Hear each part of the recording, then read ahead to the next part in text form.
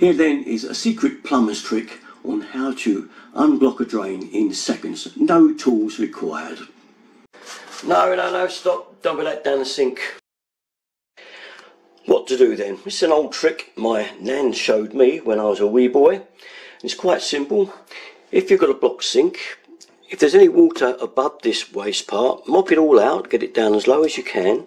If it does drain away slowly, then let it go, let it make sure it's as empty as it looks. It will be stuck at a level where the waste trap goes round, but that's fine.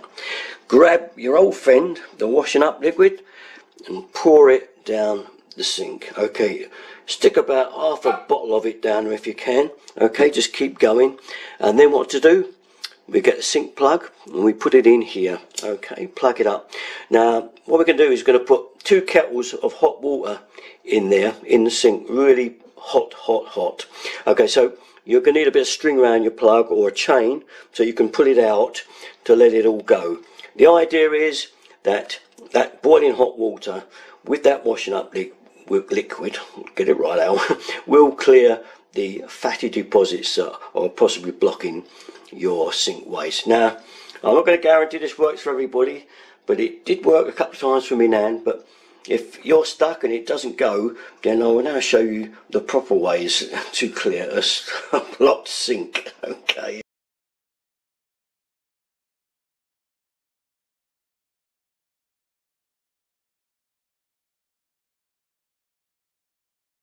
First one then is take this trap off. Quite often they block inside that trap there and you've got to take it off. I know some of you are going, oh no, that means I need tools to get this undone and then I might not get it back properly, it might leak. I know, and it's nothing's easy in this life, and DIY can be like that. It can put you off at the first hurdle. So when it doesn't go with what I've just showed you with the water and the liquid, you think, I'll ring a plumber up. This is not too bad. I will just show you a quick video I've done on it a little while ago. It's very quick and easy and it doesn't involve leaks, and you just need one tool. That's all you need to buy to do it.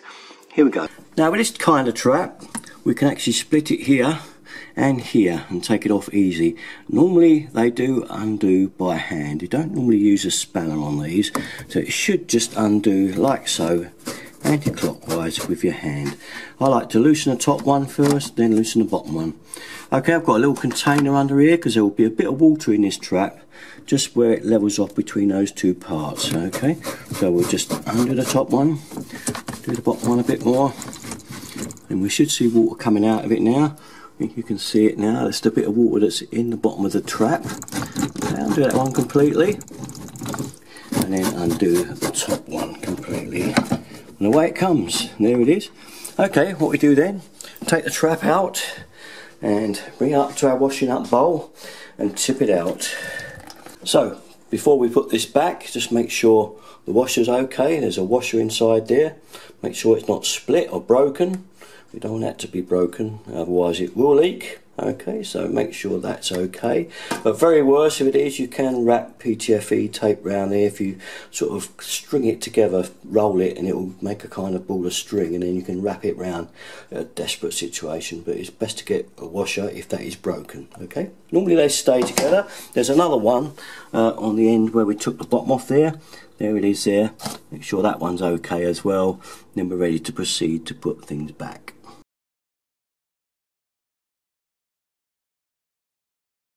So I usually offer it up loosely on the bottom there. Just want to get it started straight. I'm doing this one-handed as usual. And we'll pop that one up there. Okay. And then we just do it up hand tight again. There's no need to do the grips. Okay, we don't need footprints on this. I know sometimes I do nip them up with grips, but it's usually fine just to hand tighten it until it stops. Make sure the threads are not crossed. They're okay, and that should be it now. So if you don't fancy taking the trap off, and I don't blame you, there's always the humble plunger. That's one of these things. By far though, my favourite is one of these. This is a pressure gun, which I really like, but once again, it has its drawbacks. in that if you put too much pressure down, you could possibly blow the seals on the trap. If you've got solvent welded joints on the pipe, that will be fine, but do be careful. If you put too much pressure down there, you could be back to square one with leaks from the waste. I'll just show you how one of these works. Most DIY shops you can still get them, and basically this pressure gun, you pump the trigger so you fire. So you pump it on the trigger. Some of them may be a long tube and you pump it that way, and what it does, it builds up air pressure in there to clear your block waste. So I'll just give you a quick demonstration of it. You'll have these with it, little different size sockets. I've got this one which is dead right for there. I can either go that way round or sit it in that way over the hole. My sink isn't actually blocked, but I'm just going to show you for demonstration purposes. So we'll put that on. Now, one other thing to remember, if you just blow that waste with this gun, more than likely you're going to get water come back out the overflow, because as you push it, it's not going to hold the pressure and clear the blockage that's further down the line. So in order to clear the blockage, you need to get the full pressure impact of the gun firing on the block. So I've got this made up. It's an old plastic nut with some plumber's mate in it. It's a bit gungy, but what I do is I stick that over the overflow hole like so. That makes a nice tight air fit. Now, don't pump the gun more than about 4 or 5 goes. I know you get more pressure that way, but if you go too mad, you'll blow all the waste off underneath and you'll be in right dire straits then. So don't pump too high pressure. Place your gun over the hole. You know, we're assuming that our sink is blocked, and then just hold that with the other hand like that and fire, and that should be it. Now on this drawing, I'd just like to show you that one of the good points about having pressure gun is that quite often if you've got a waste pipe that runs along into a stack, you'll get a blockage just here, just before it drops into the stack, and the gun then can blow using air pressure that block into the stack and run away. So it is very handy for that. Now on to something else that can happen.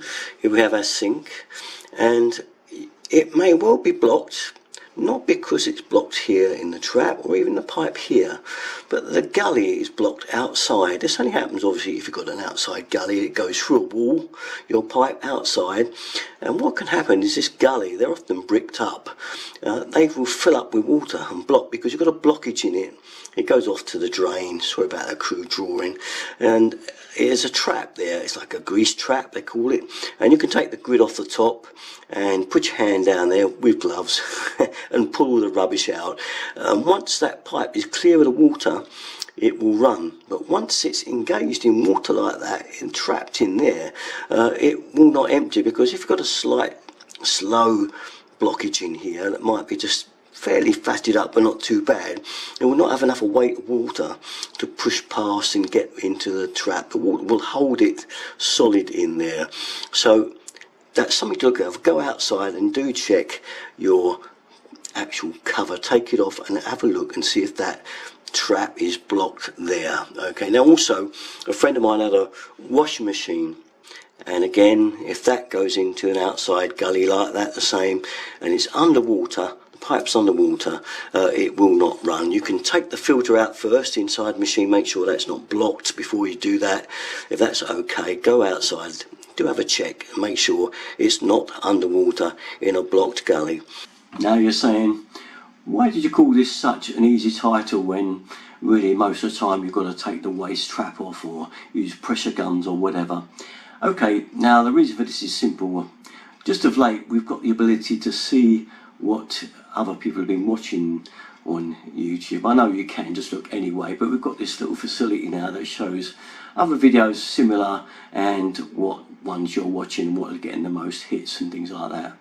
Now, there's a few of us on YouTube been going a long time, professionals like myself, you know who they are, Plumber Parts, and we've got Skill Builder, and we've got Alan Hart's, and really decent fellows, know what we're talking about. You know you're going to get the right advice of any of these guys.